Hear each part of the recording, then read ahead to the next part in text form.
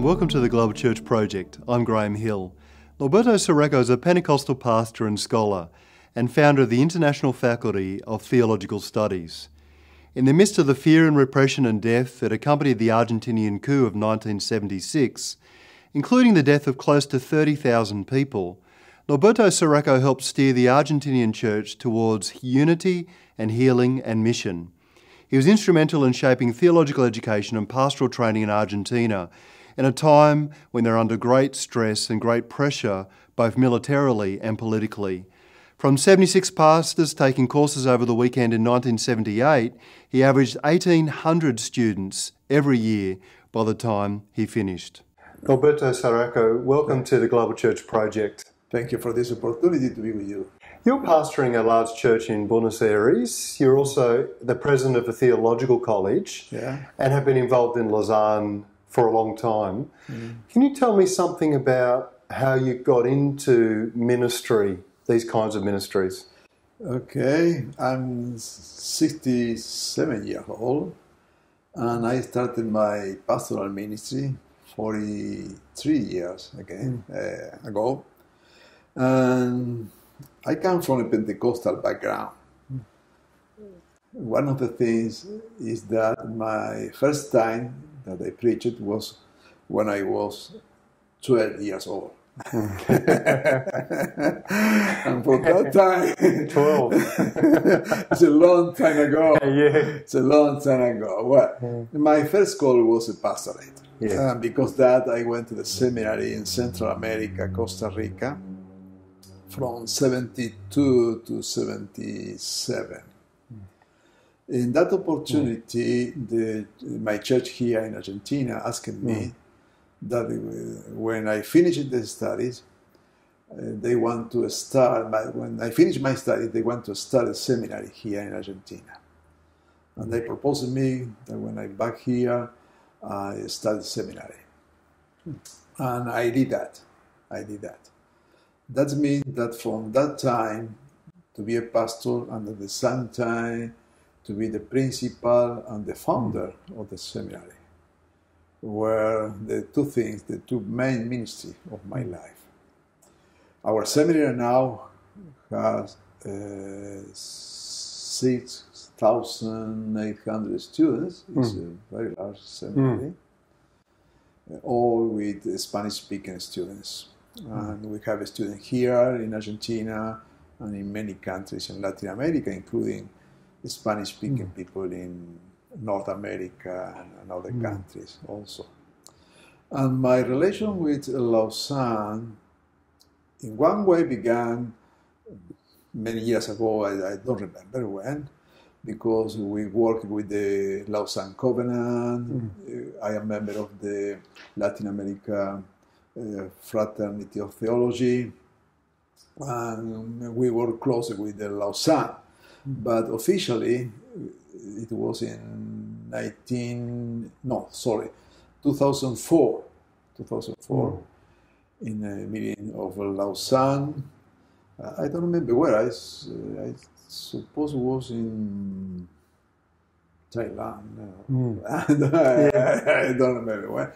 But in that year, 2004, when the Lausanne decided to, I don't know, I said to relaunch Lausanne or something like that, and they chose a new direction of Lausanne and new people. They invited me to be the international deputy director for Latin America. And then from 2004 up to 2011, I was in Lausanne as an IDD. You've been heavily involved in leading Catholic evangelical conversations. And since 2001, those conversations have increased in 15 years. Can you tell me something about the Catholic evangelical conversations in Argentina and Latin America? Well, I don't know from where to start.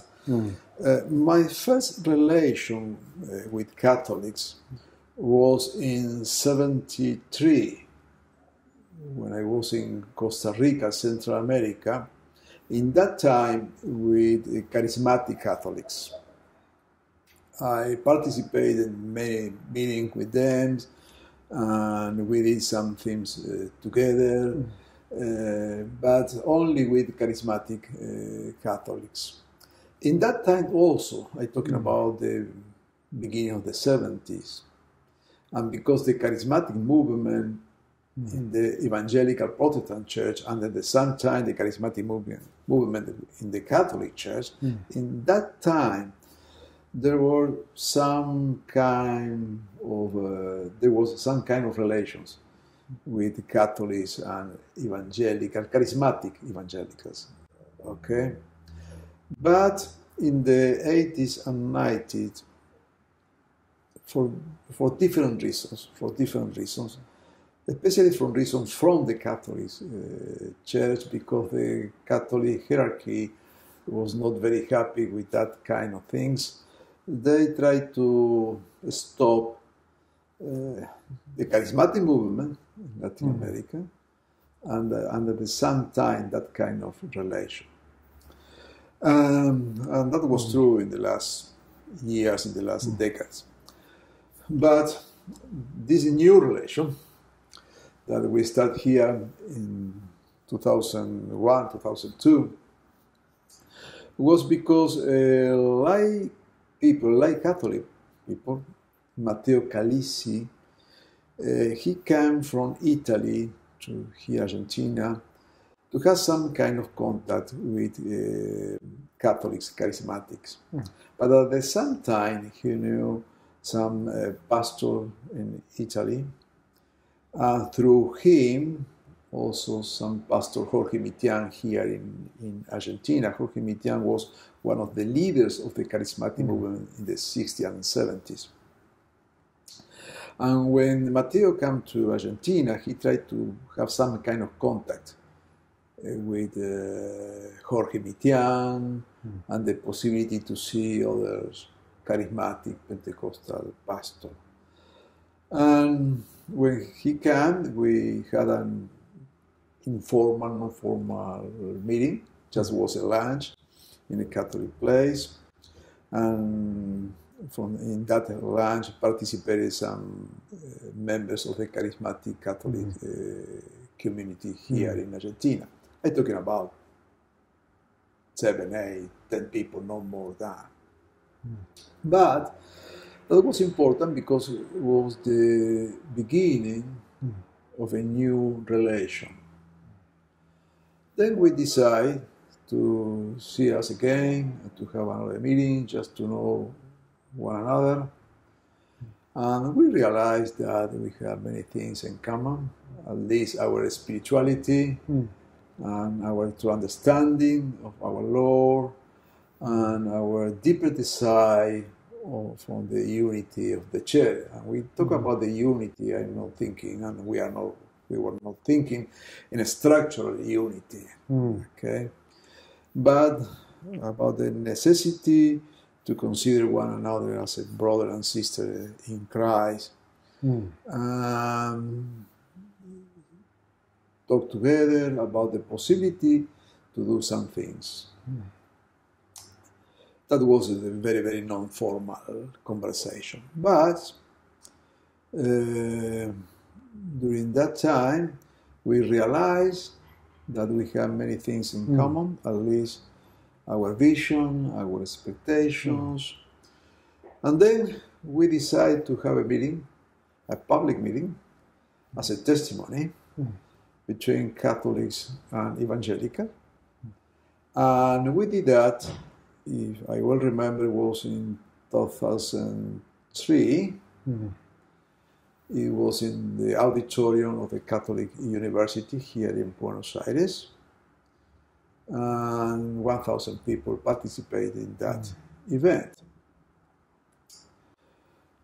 We were very enthusiastic about that and about the result of that. And then we decided to have a second meeting, a public meeting. And we did it 1 year later in evangelical church. And in that opportunity there were about 1,800 people.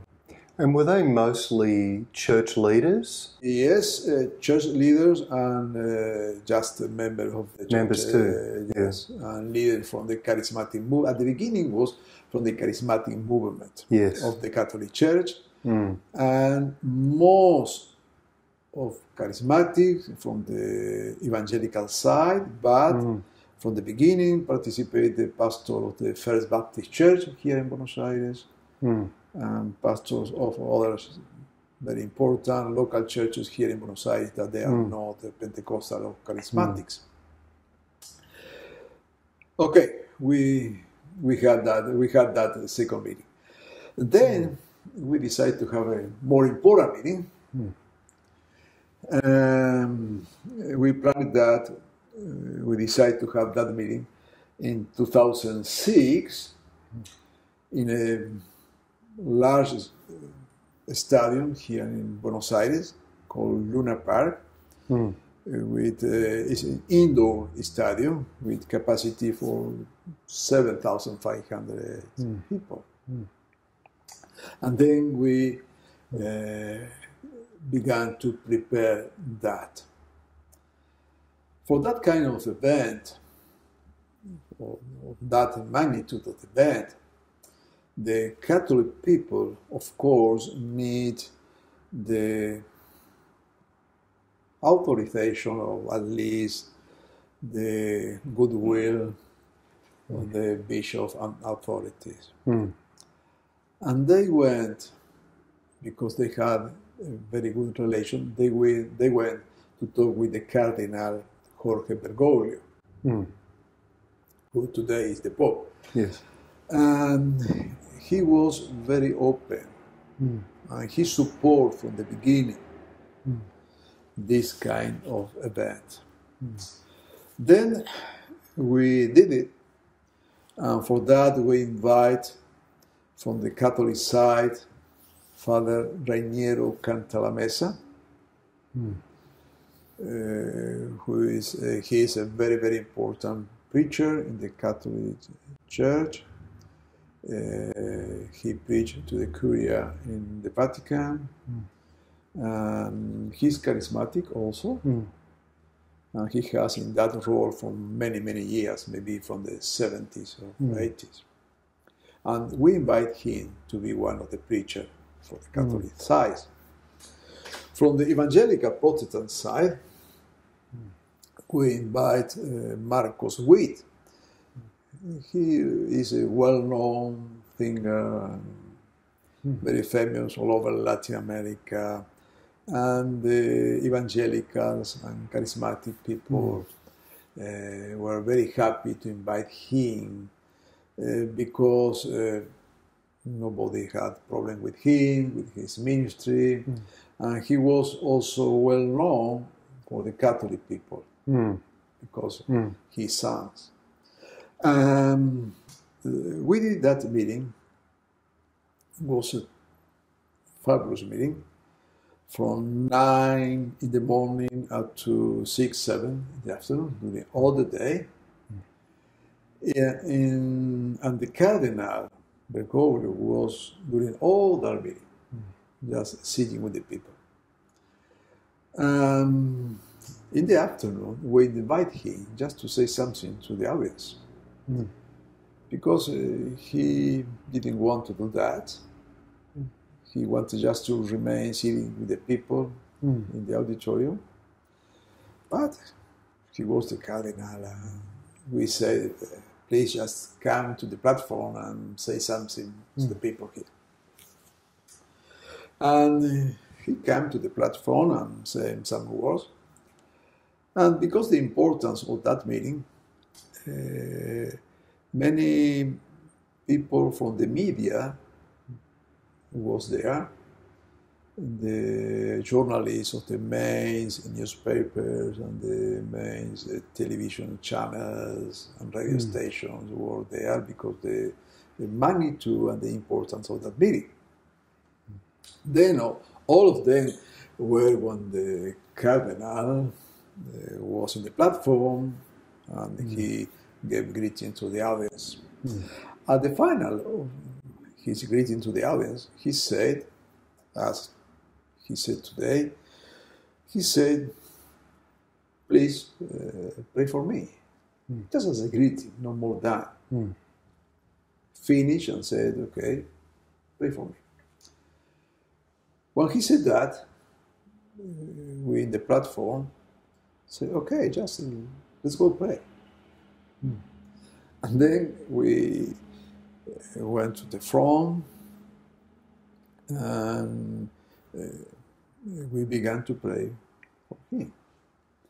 And we did that in our style, just to put our hands over his head. We think it today that was an amazing thing. Yeah, you didn't know at the time. Yeah, he was a cardinal at the time. That was a cardinal, and the pastor just prayed for him with our hands over his head, and that moment was a shock for the audience, for the media, for us, and for the cardinal also.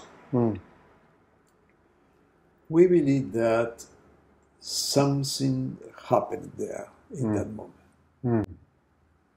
It was very interesting that 2 years ago, when the cardinal was elected pope, there were a lot of books and people talking about that.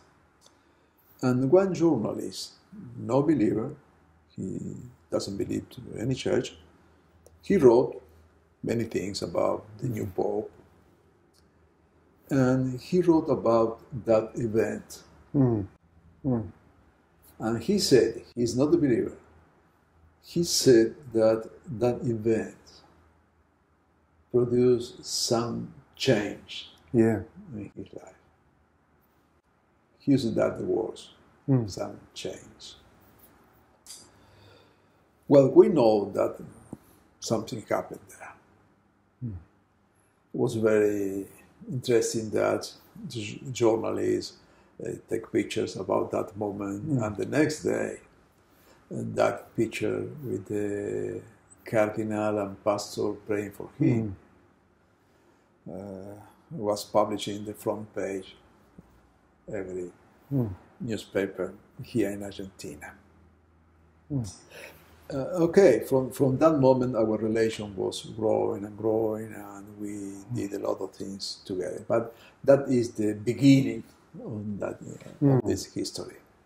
It's very interesting to think about the influence of Catholic, evangelical and charismatic ecumenical relations on the current Pope, and also the presence of charismatic traditions in all of that. So when you tell the story, I hear that the charismatics had a lot of influence on charismatic Catholics, charismatic Protestants, had a lot of influence on people coming together. And then even praying over the current Pope at that time when he was the Cardinal. Yes. The question is, or would be, why? Why for charismatics is easier to do that? And what role does the Holy Spirit play in this? Yes. You give me the answer. You remember at the beginning of the church, in the book of Acts, when new kind of believers came, and the church, who was born in a Jewish background, had to accept them. One of the criteria was they have received the Holy Spirit as us. That means you remember the vision that Peter had about different animals coming from heaven, and as he has to accept them just because the Lord has accepted them before. During the centuries and up to today, that criteria remain with validity. And today is the same. When we see the work of the Holy Spirit in the other believers, then we say, okay, we realize that we are different.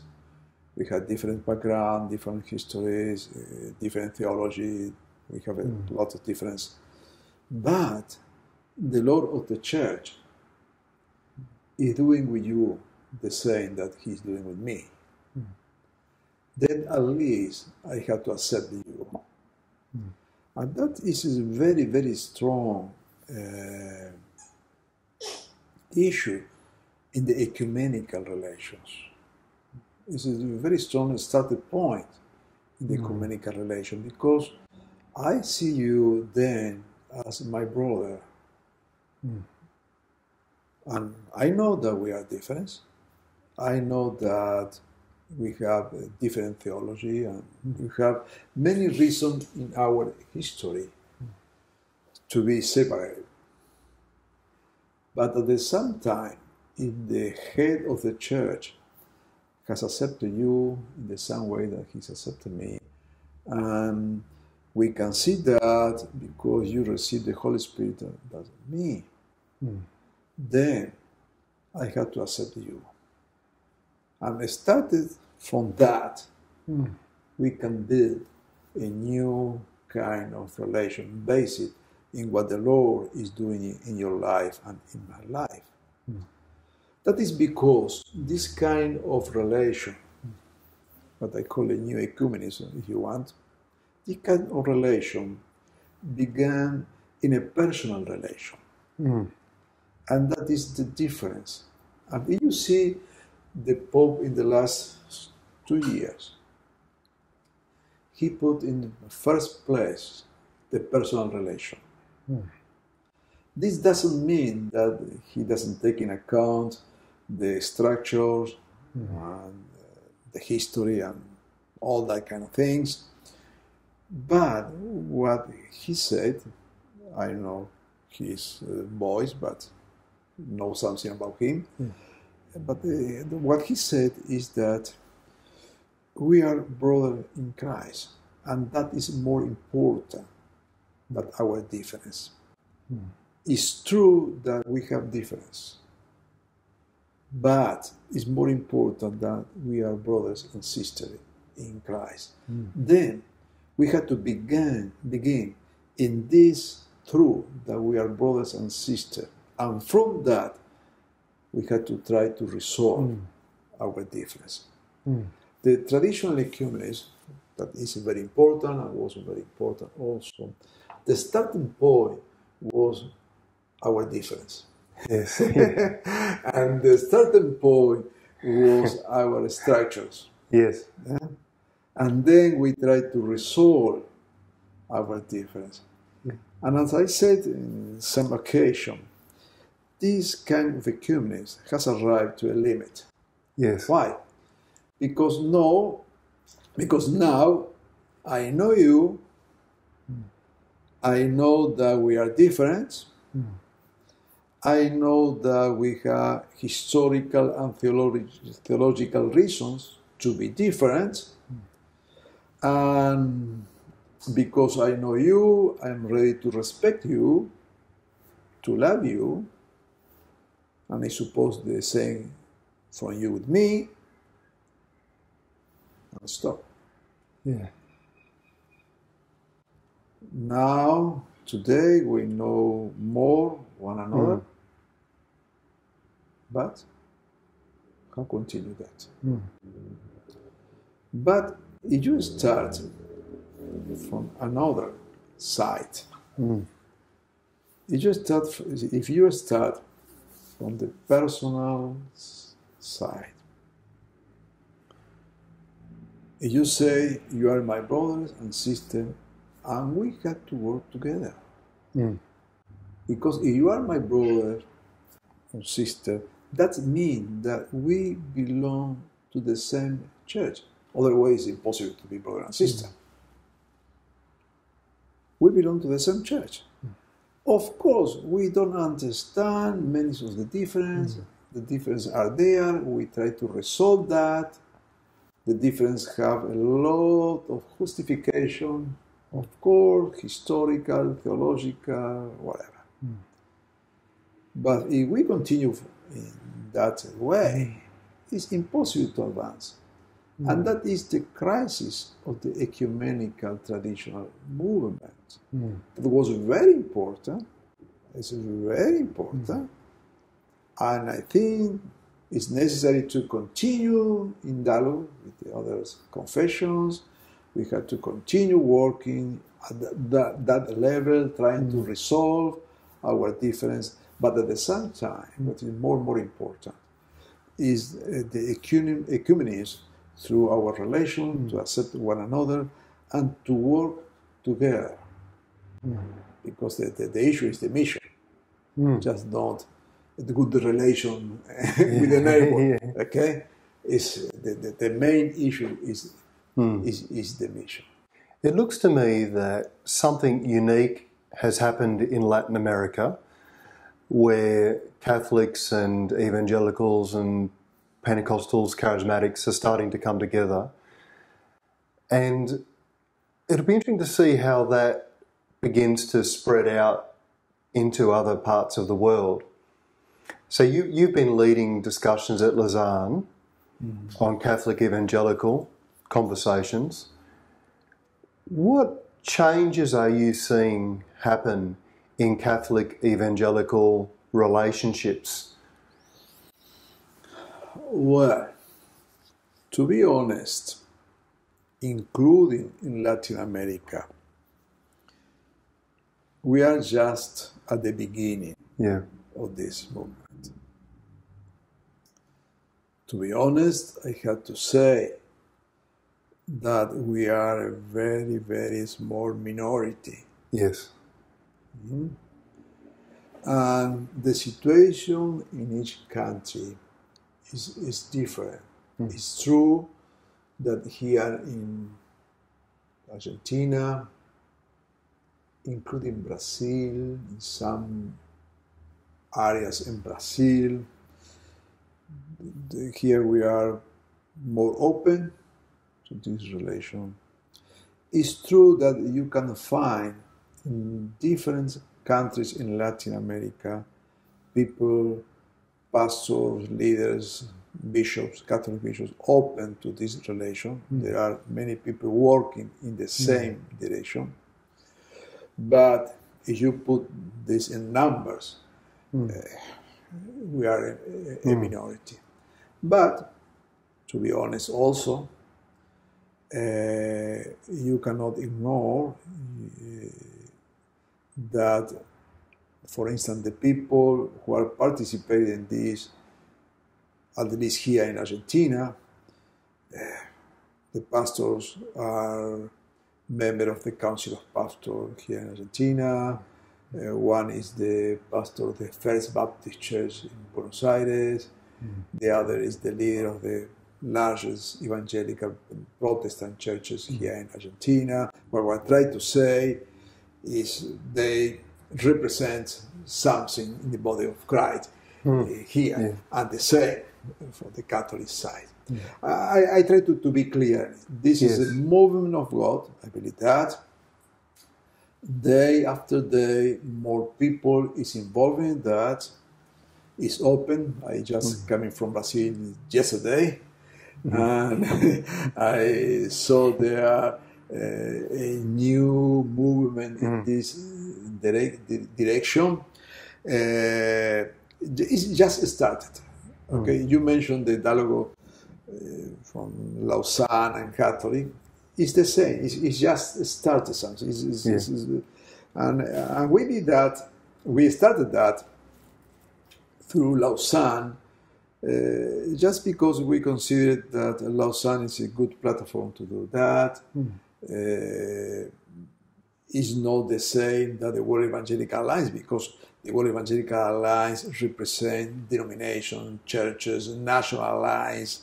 And I know that they are very open, but at the same time, we know that it's not easy to advance when you have such kind of structure.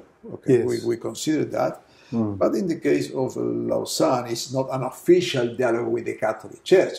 Yeah.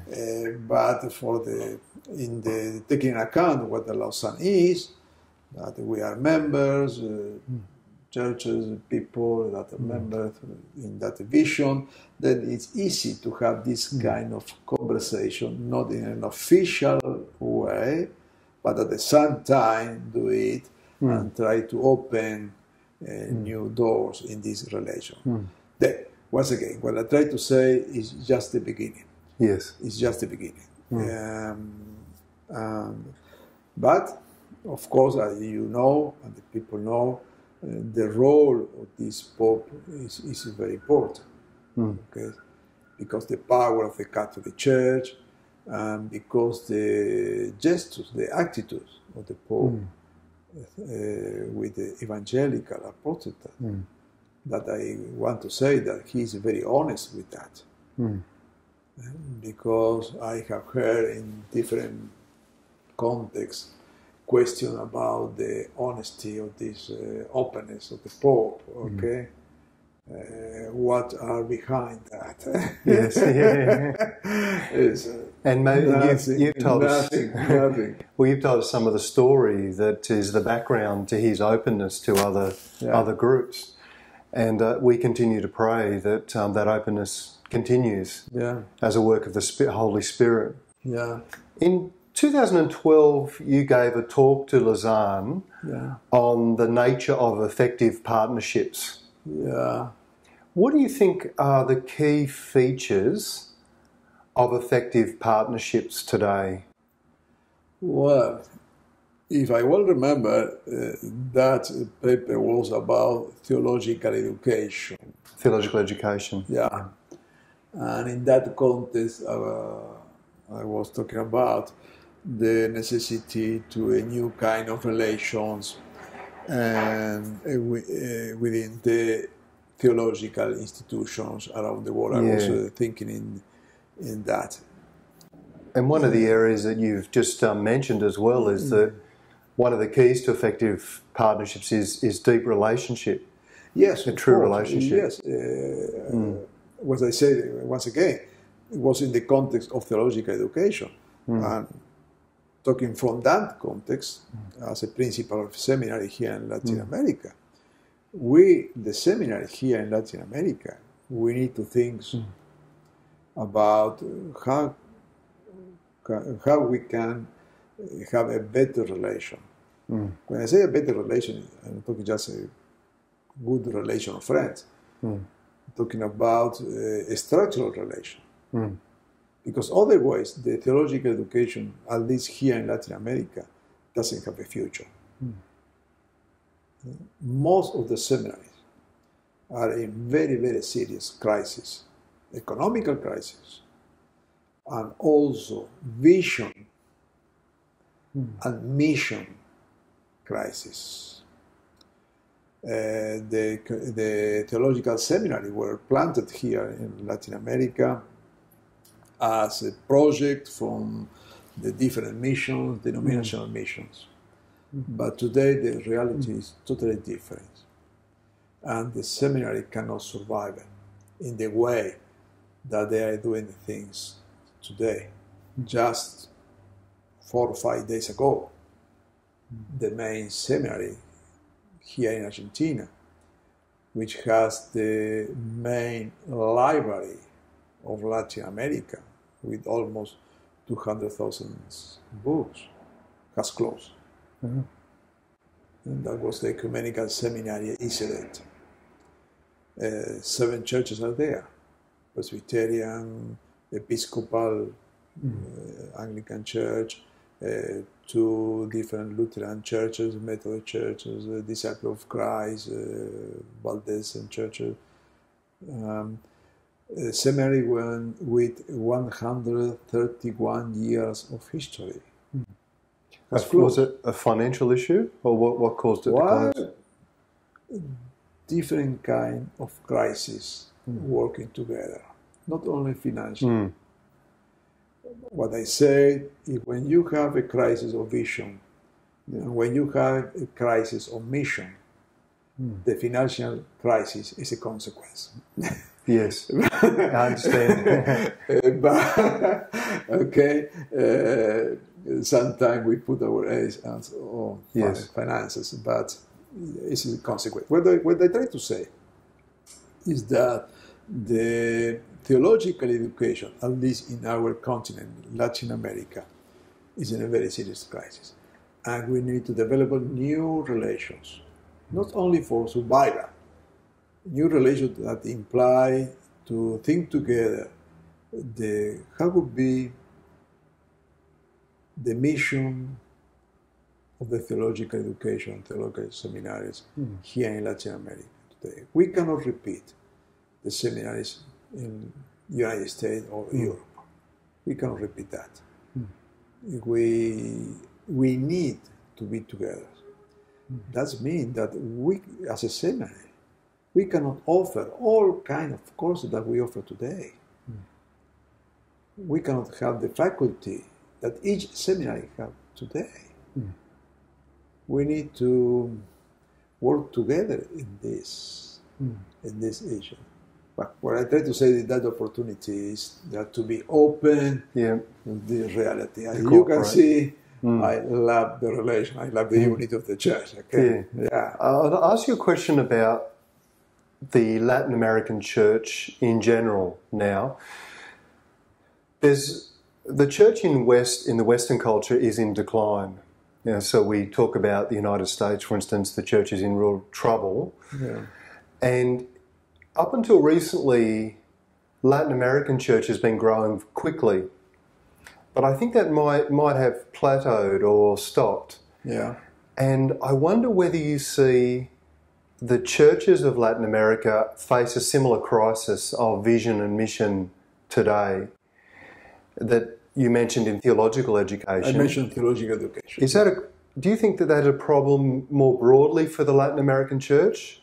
A crisis of vision and mission today? Well, I'm not sure it's just exactly the same. You are right that the church here in Latin America has grown in the last 2-3 decades. From the 80s. And you are right also that today there is a platform in the growing the church. That is true. That is true. But I think that today the main problem that the Latin American church has is that for many years we have think in church growth with the categories of church growth, and the church grow. But the problem is that the kingdom of God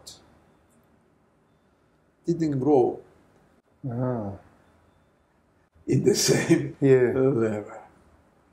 Then for me, that means that we have a lot of evangelicals. But this enormous amount of evangelical doesn't affect the society. I'm not talking only in political issues. I'm talking about just the human issues, relations, family. The rate of divorce in the society is the same that in the church. You have countries like in Central America, Honduras, El Salvador, Guatemala, where more than 40, almost 50% of the population are evangelicals. And at the same time, you have the violence in there. They are the more poorest country in Latin America. you have violence, you have a lot of crises there. And when you see that crisis in family, in society, then you can understand how it's possible that 0.5% of the population are believers in Christ, and at the same time you have that kind of reality.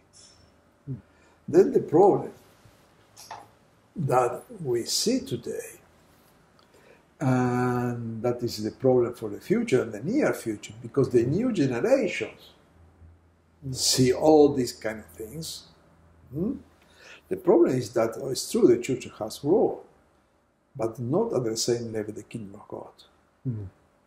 And the issue for me is that the call of the church is not to grow. The call of the church is to be faithful. According to the Bible, my interpretation is that the kingdom of God has to grow. To kingdom come. Your kingdom come. That your will be done here as a heaven.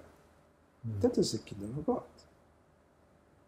And we need that kind of things grow. The kingdom of God is justice. The kingdom of God is love. We need that kind of things. But if we think in church grow, it's a big mistake. Yes. Because the church is not called to grow.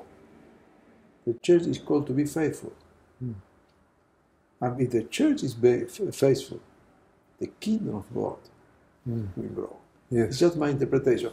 But I think that this is the crisis. If we want to use that word crisis, this is the situation, the reality of the church today. That's helpful. Of course, many pastors are not aware of that. They continue to be very happy with numbers.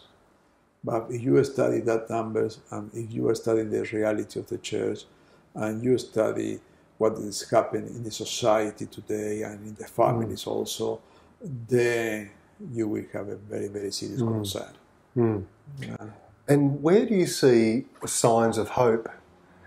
Where do you see the church in Latin America being the people of God, advancing the kingdom of God? Just any signs or stories of hope that you see? Yes, at the same time, yes, we see sign of hope. Because in some contexts, you can find pastors that talking about these issues. You can find here and there conversations, small meetings of leaders talking about these issues. And I think that the evangelical Protestant church in Latin America, the evangelical church, has up to date a dynamic, strong call. I think that it's possible, of course, to change things. It's possible to do that. My hope is to see a pastor talking about this issue. Of course, not the majority of the pastors, okay? But you can find concern here and there. What's happened with this? We have the church, but we have this kind of problem. Then something had to affect our message. Something had to affect the way that we do the things. Because if we do the things in this way and we get these results, we can see the problem. And my hope, and the hope that I see, is just to see people in the church, I'm talking about leaders, begin to talking about this issue and to thinking about this. If you were to summarize your vision for the church of Latin America, how would you talk about it? What would the church in Latin America look like if it was more continuing to be faithful to the kingdom of God and the mission of God today? I think in the category of mission, and I think that the strong church, first, our society would be totally different. We have here in Latin America a very, very, very, very important amount of corruption. Corruption is the main problem that we have in Latin America, because poverty and other things are the consequence of corruption. Yes. Of course, I know that you can find corruption everywhere. Okay? But the dimension of the corruption here in Latin America and the acceptance of that corruption for all the people, okay, is the main problem. And I would like to see the church really affecting the life in that way that we can stop such measure of corruption. I would like to see the church working that way. When I talk about hope and pastors talking about these issues, my hope is because we are aware that something is happening with the churches that is not affected the life. And once again, I'm talking just affecting the society, which is very important, or at a political level, which is very important also. I'm talking just about affecting the daily life of the common people. And the church has to do that. And my hope in this is that the church in Latin America can do something in this issue. The main mission will be that. Of course, we can talk about the Christian Latin America as a task force for mission everywhere, and that is true. Today you can find missionaries from Latin America everywhere. You can find many churches aware with the missionary issues, trying to send missionaries here and there. That is a good sign, of course. But I think that the main challenge that the Latin American church has today is within Latin America, with our people and with the church and the state of the church today. But of course, we have hope, because we can see signs of hope here and there. Norberto Sirocco, thank you for joining us at the Global Church Project. No, thank you for your time. Thank you for this opportunity. I appreciate that. The Global Church Project is located at www.theglobalchurchproject.com. On our website you'll find a wide range of interviews and resources for colleges, universities and churches. I look forward to your company next time. From me, goodbye.